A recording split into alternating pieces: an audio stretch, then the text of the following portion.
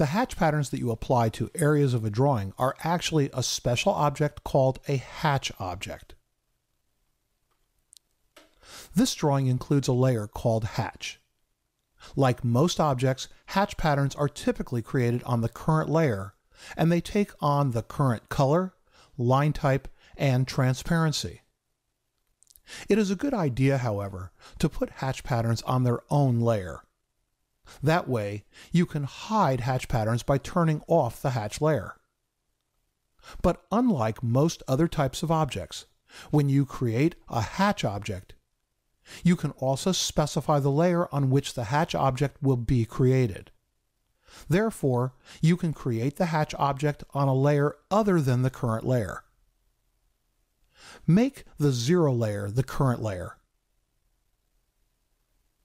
To add a hatch, on the Home ribbon, in the Draw panel, click the Hatch tool. When you start the Hatch command, the ribbon changes to the Hatch Creation contextual ribbon. The tools in this ribbon let you select the hatch pattern you want to apply, as well as control its color, background color, transparency, angle, and scale. Expand the Properties panel, and here you can also specify the layer on which the hatch will be created. Create the hatch on the Hatch layer. A hatch pattern can only be applied to a closed area. You can select the area to be hatched one of two ways: by picking points or by selecting objects. Picking points is initially the default method, but whichever method you choose will become the default method the next time you use the hatch command. In the command window, and with dynamic input enabled at the cursor, you can see that the program is prompting you to pick an internal point. In the Pattern panel, in the ribbon, you can see the pattern that will be applied. You can also use the controls in the other panels of the ribbon to change the color, angle, scale, transparency, and other settings.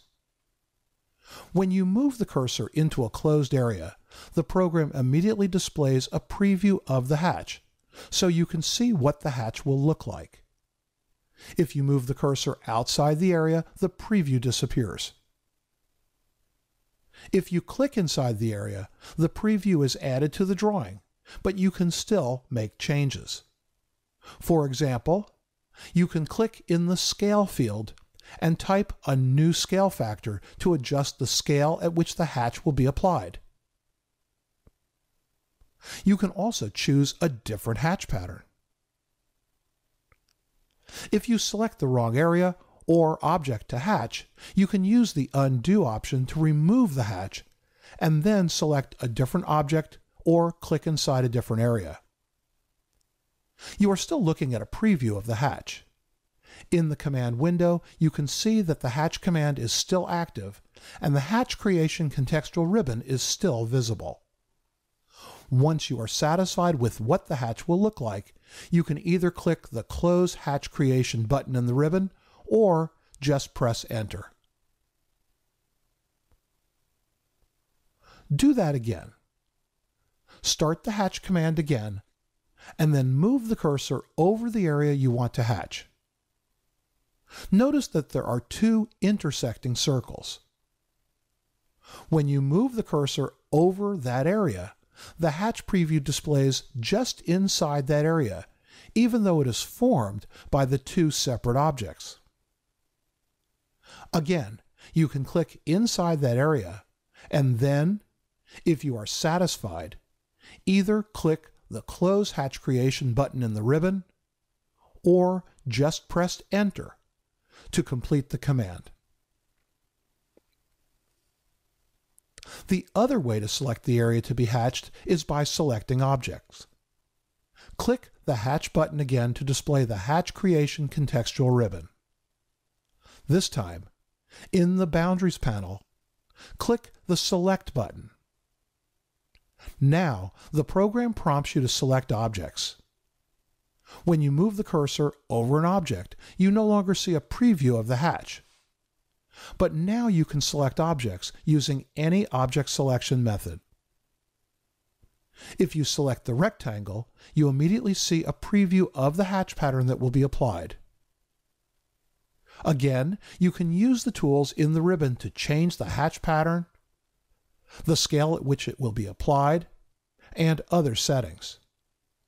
Also notice that the entire rectangle is filled with the hatch pattern. The program ignores the circle and hatches right through it because you did not select the circle.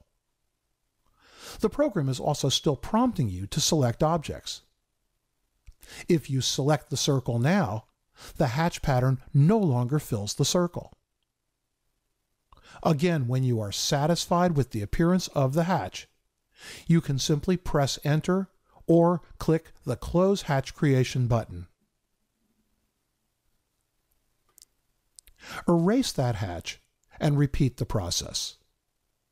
Since the last method you used was to select objects, that has become the default selection method. In the ribbon, click Pick Points.